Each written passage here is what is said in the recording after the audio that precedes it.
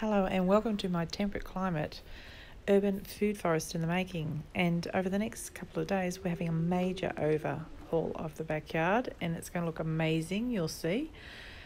We have 2 cages here. There's a pergola frame in the front there that you can see, and behind that is a large chicken coop that we used as a wire bed to protect the vegetables at the back there. Unfortunately, this apple tree is positioned right near the entrance, and the entrance was not even big enough for a wheelbarrow. The weeds got away from me because of the positioning and it was too low, so we're about to resolve all those issues. The whole design will look better as we move the cage about 2 meters across and 1 meter backward. So come with us and see what we do.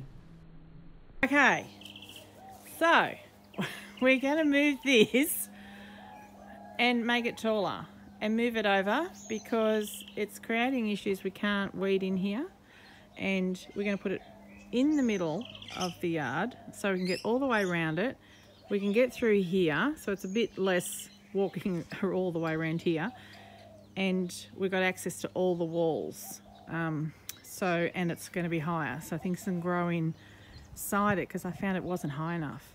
So our issue is that these boysenberries are right at the stage where, look, they're ready to fruit, and it's my first real season of eating them, but I haven't threaded them through the wire. I've deliberately attached them to the wire on the side, so I'm hoping we can unthread it. Some of the pieces have worked their way through, but we're hoping we can pull it through without damaging it too much. This area has got totally out of control with the weeds coming in from the side. So this is my biggest issue in here, is controlling the edges, particularly this edge, because I can't get access on the other side. So the weeds are coming in and I can weed till my heart's not content and they're still going to keep coming in. So we need to be able to mulch all the way around and inside here and finally get on top of this. So that's what we're going to do today. I've got some help today, so wish us luck.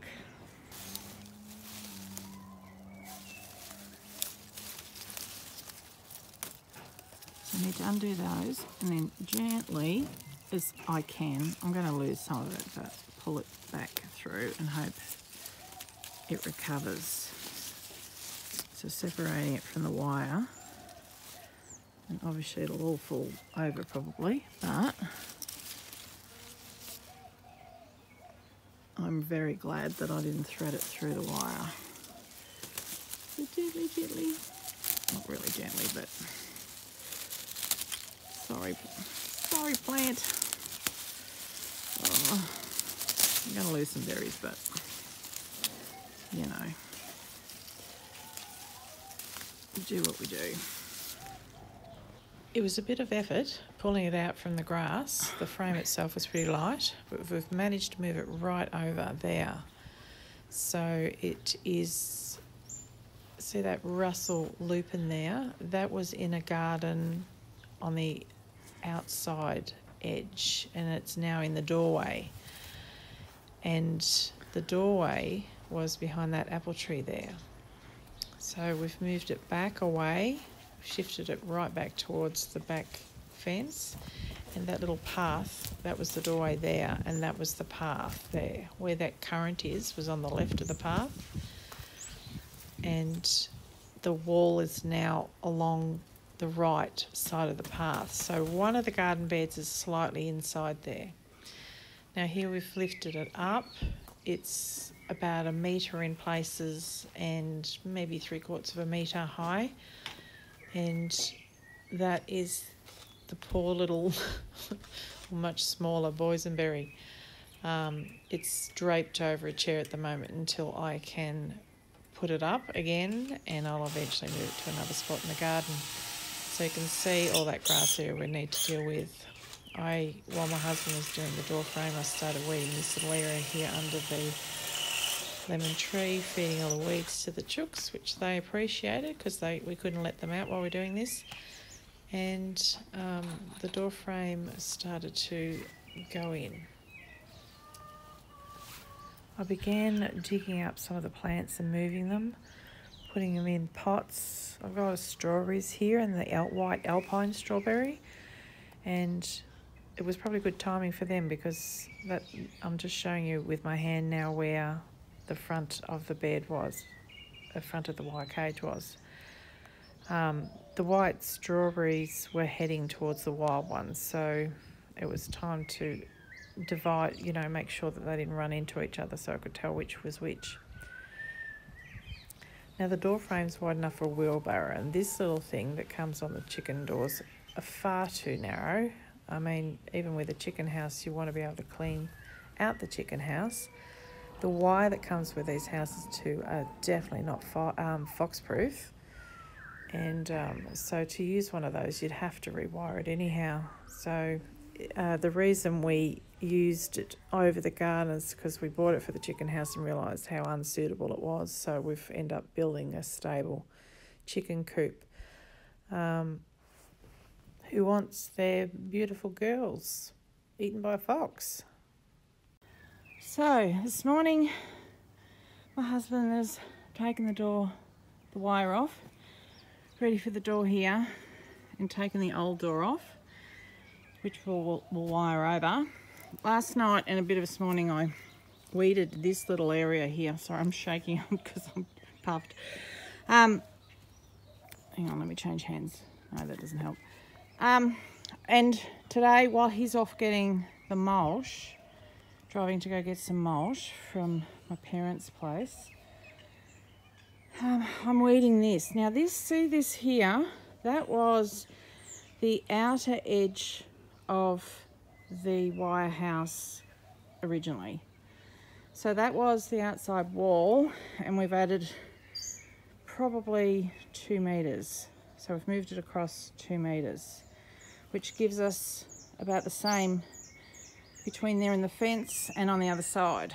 So before it was right against the house and way away from here. We had a big grass area to deal with, and we've got this wretched stuff that is like, it digs into the soil and it grips, and you try and get it out, and when it breaks off and leaves roots in the ground. And so I had that and other tricky weeds and another grass that, you pull it up and it goes for miles. I don't know my grasses, I'm sorry, but you pull it up and you just get lengths and lengths and lengths of it.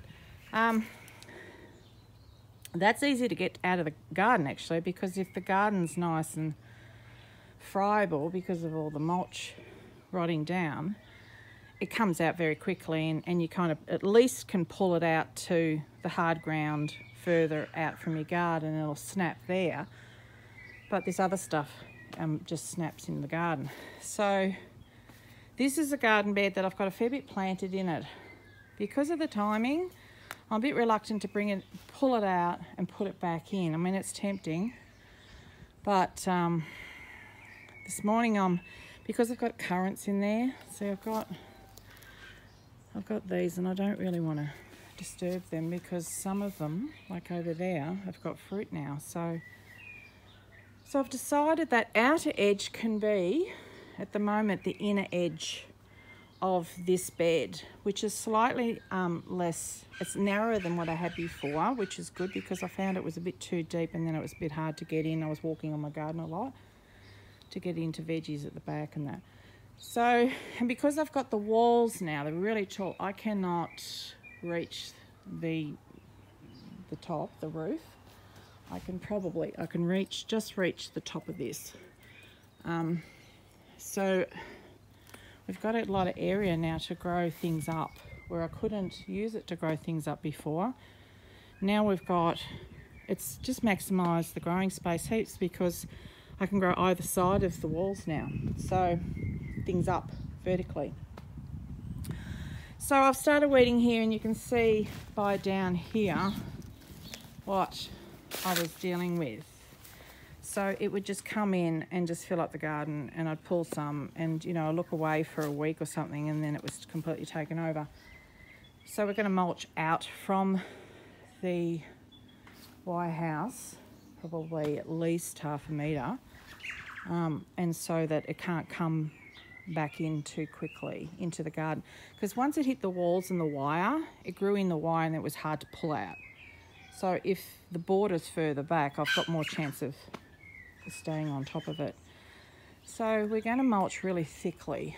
As long as my parents have got enough mulch, which they may have, we're going to do that. Now, instead of in here, before I divided it in half, the doorway's in the centre, so the path was in the centre. So like I said, I had pretty wide beds either side of that. They're probably a foot wider than this one. But this time I'll probably move this back eventually, so it's even not quite as wide as that one. This one I'll make narrower because the door's there, but I will make one narrower here and stop it before the door. And then I want to be able to have paths around a centre garden, because I've got, I don't know, 3.5 metres at least to grow up from the centre, because it's a pitch roof. So I'll be able to string hang string, and tomatoes in the middle, or I mean, a lot of choices. I did start this kiwi berry about, I don't know, 10, 12 months ago, and the poor thing really, really struggled. The birds kept on digging up its roots, and it was out of the cage, obviously, because that was the border. So it's outside the cage. Birds would keep uprooting the poor thing. I'd plant it back in and they pull it back out again, and I didn't do this, which I should have. So this has a chance to grow now and survive. So I'm going to put some kind of structure up there, just something it can climb up, and let that have some peace in here, away from the birds eventually. So I just threw that around when we let the chooks out yesterday, so because they were straight into it again. So yeah, so having this, again, having the height and having this here, where are we? The rail, sorry, it's right up there. The rail right up here where I can only just reach gives me the option of hanging netting to cover the brassicas and all sorts of things. So just a bit easier for me when I'm not really all that good at making structures. So, and my husband's usually really way too busy to be doing anything out here. So that's it. And over there, you can see the bees coming in. Got lots of bees. The insect life here is really very happy. Over there, just before the house starts, that is the weed mess. I had a lot of thistle and like milk thistle weeds. The grass, that was just on the other side of the wall is the existing middle path. That's where I walked up and down, and all of that was the garden. So the weeds had come in from the outside. I hadn't been able to contain them, and in the end I just walked away. I just turned my back and just focused on the rest of the garden. Well, I focused on painting actually, and a bit of the rest of the garden, and I just let that go because I knew that it was going to take all my time and I would get absolutely nothing else done. So we're going to pull the big hard bits out of that today. I'll get the machete and chop that off, throw that in the compost, and then we're going to hard brush cut that back before we mulch, and we'll mulch all of that area and all through here and out the borders. And once it's all mulch, then we'll be able to wire it in safely, and it can sit for as long as I need it to sit then, to plant in, and I can focus on finishing off the rest of the garden, planting my seeds, spring seeds, because it's, you know, we're heading towards the later end of spring here now, and I'm a bit behind. I've got lots of seeds sprouted inside, and well, I can get to planting them because I'll have heaps of places to plant them. So back to weeding. Okay, quick tip for those with hair, like to tie your hair back. If you've got pants like mine that have got a zip, put a couple of hair ties in there. So what I tend to do is forget to bring them out, or I lose one while I'm gardening, and then I won't go back inside to get it. I won't stop. So if you've got it in a pocket, it can go through the wash, and you won't get lost. They won't get lost. Look how thick it is. Yuck. As the mulch started going down, I used sheets that I had been saving for ages. There was a big pile in the backyard, looked like a big mess. Finally get to use up all these sheets and the mess that's around the backyard to put all this together, so the neighbour will be happy. So I used 2 thicknesses in some places where I had enough, and the rest singly, and then a bit of newspaper around the plants. I did end up moving quite a few plants. Okay, over here, the strawberries, it's about time to move them, but I've got this awesome little Korean hoe, and I managed to dig them up, and I've laid newspaper and then put them on top of the newspaper because I think they were threaded with the other grass. So rather than try and mulch around them, I've decided to move them. I have mulched around those and those though. I came across a bit of wildlife too while I was working. This little frog. I didn't even realise I had frogs, so that was a pleasant surprise. I was pulling this down and I nearly pulled this stick, which is not a stick. We call this Harry.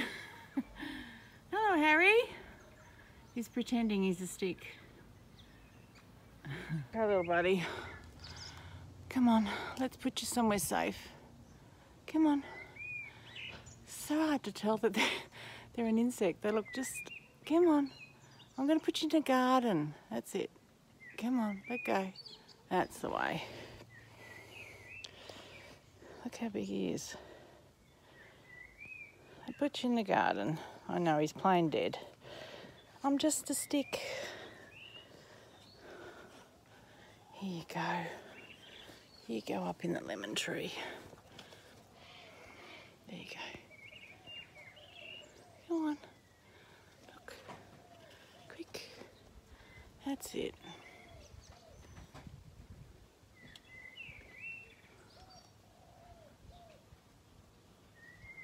Let go of me now.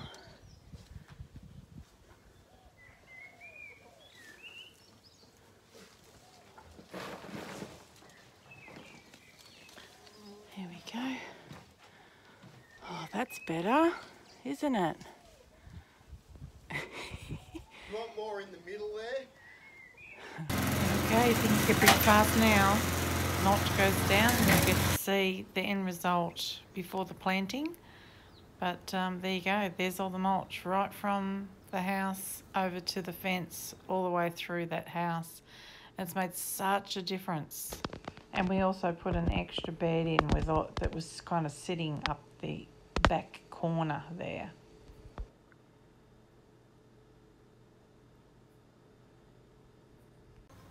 So while we're moving everything around, we used the last garden bed that was up against the fence and used everything that we had around the yard, including all the offcuts of an ornamental pear, and made a hugelkultur bed. Used the compost out of one of the compost bins and planted some potatoes that had sprouted in the house. So we put the compost. It was very sticky, like we put all the sticks at the bottom, the bed of compost on the top, a little bit of mulch that was sort of half composted from my parents' place, and we dug some potatoes in from last season that I forgot to eat. They all sprouted, they're only small anyhow. And then I've got some sugarcane mulch that has been sitting outside and it's got spoilt, so it's started to rot too. And I'm going to cover it with that, and then we've got another bed done. The sunflowers have all been planted along here, and there's some in there with some potatoes, so they'll be able to sprawl all along this side of this walkway. These sunflowers, teddy bear 3, sunflower ruby passion there was 5, and there's 7 of the large sunflowers that I grew last year. So between these 2 poles. This is where the compost bin was. We left a little bit of compost on the bottom, planted just the remainder of the potatoes in there, and then I've just planted the large sunflower around here and around here to there. There's 25 seeds in there, at least 25 seeds. I've left gaps where the posts are because I'm planning on growing vines, like taller vines up there. So I've started tomatoes here, sprouted or unsprouted. Like if they've sprouted, it's only just showing a slight breakthrough of the germination from the tissues that I did. Now these are the varieties. I've got 5 of each, 5 seeds of each, and this lot along this edge I've used the contents of a potato growing bag to, I put it down on top of the mulch, which the mulch is kind of half broken down. I've put it on the mulch, then I've put the seeds down, then I've put some on top. So that one is tomato blush, then I've got tomato brandywine, then that's the black Russian, then I've got Saint Pierre and black Krim. There's nothing on that corner, but from that stick starts, that is the pineapple and the German Johnson, and then the Tigerella, and they finish just here. So hopefully they'll grow. I'll have room for the strongest ones, and I'll have them growing all around half of the walls on the outside. The ones on this side, this one, I ran out of the mix on that one. So these 2, I went and got some cow manure mix, dug a trench, put a little shallow trench of that in, put the compost back over that.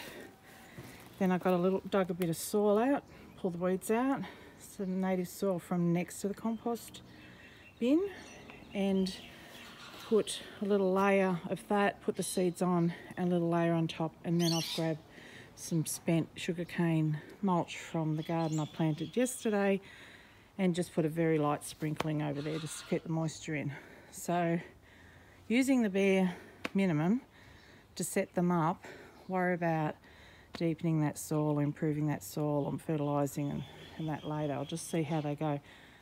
I just need to get them in because we have got some stuff coming up, and I actually need to get these seeds just in, see what happens. I've got seeds there. If it doesn't work, I can start in little pots, but I'm getting pretty late for my planting, so it's best to try. And I've found tomatoes pretty robust in the past, so we'll see how we go. It's really good weather to be planting too. It's not overly hot. It's mild days, but the sun's out, the soil's warm, and things aren't drying out too much. So from the currant here, there's a little box and it kind of goes up into the strawberries a bit, but that's all white, Melbourne white parsnip, probably about 2 dozen seeds approximately. So enough room at the back to put something. And I try to rescue some, what was it, broccoli, this one, broccoli, 2 of those pot-bound broccolis. I've put one near the door and one in there, so I don't hold up much hope for them, but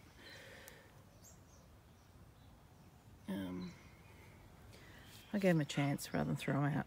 I also recycled the seed raising mix from the Salsify and Bordeaux in there. So just in case, I mean they look pretty dead to me, but just in case something pops up there, I'm not sure it is.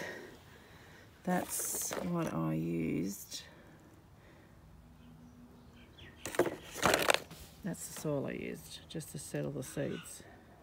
Over at the end of the sunflower bed, very end, towards the chook pen, I've put in the curry plant that was in a pot, and it was very pot bound, and one of the wild strawberries had rooted in it too, or a couple of them.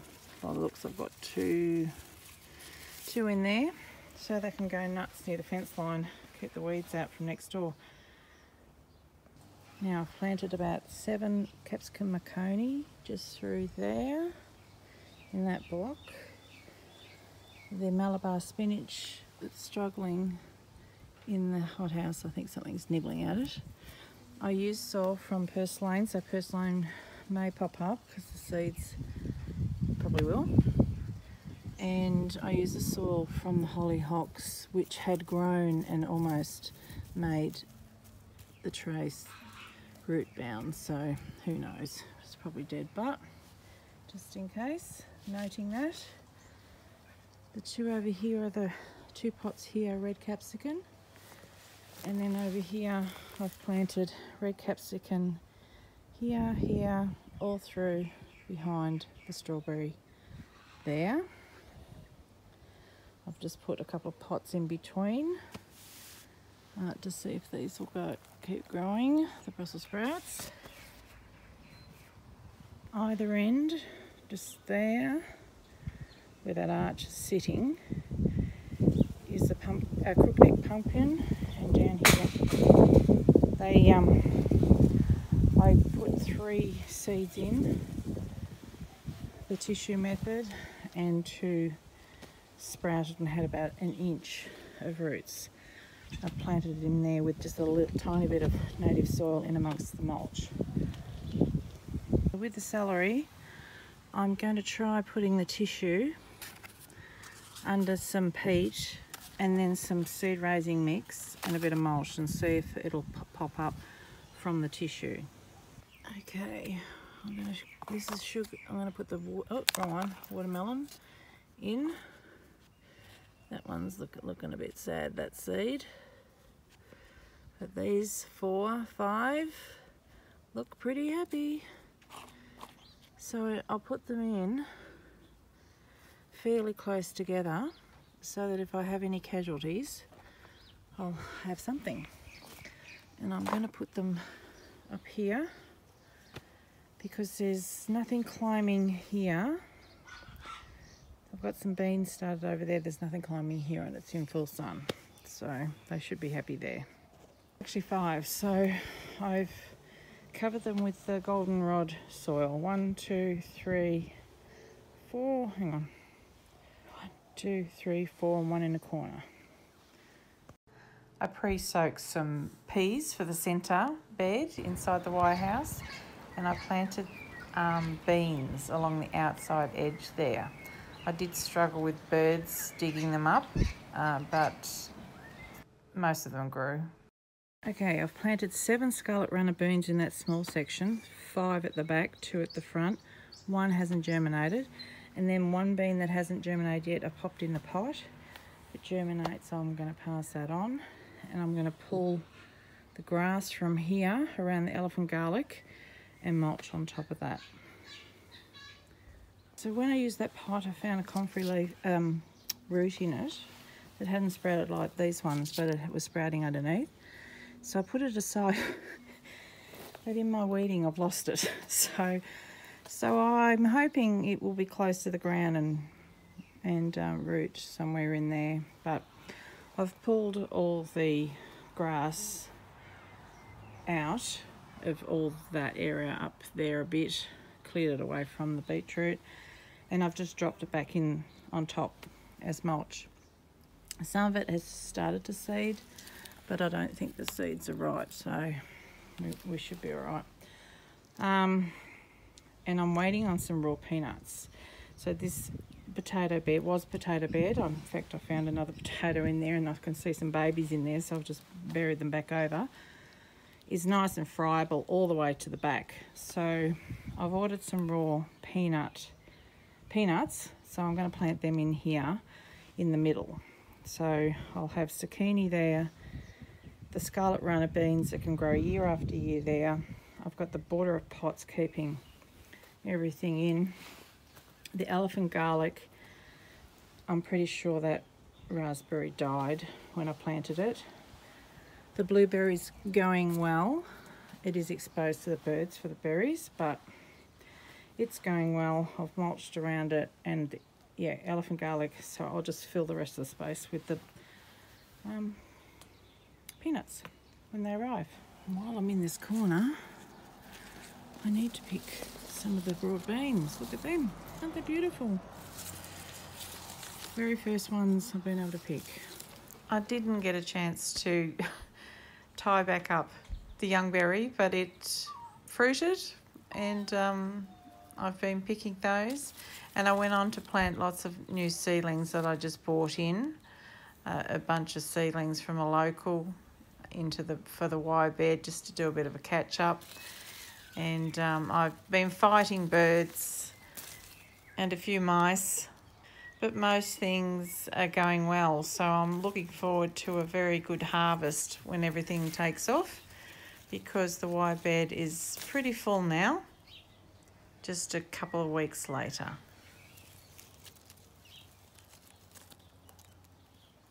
It's also that time of year where I've got to do a bit of a bug hunt and set out a few natural traps.